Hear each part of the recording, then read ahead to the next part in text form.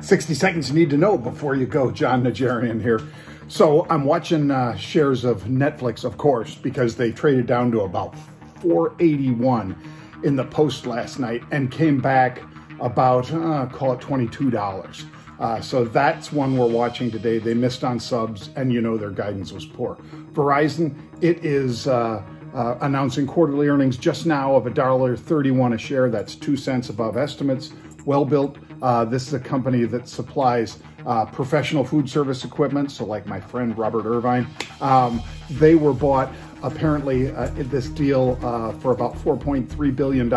Shares are up 15% in the pre.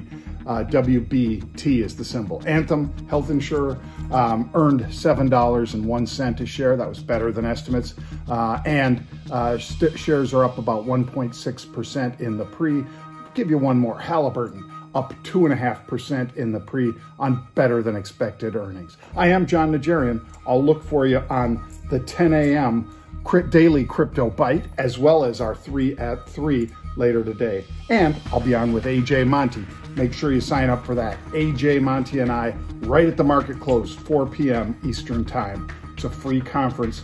Make sure you join. Thank you.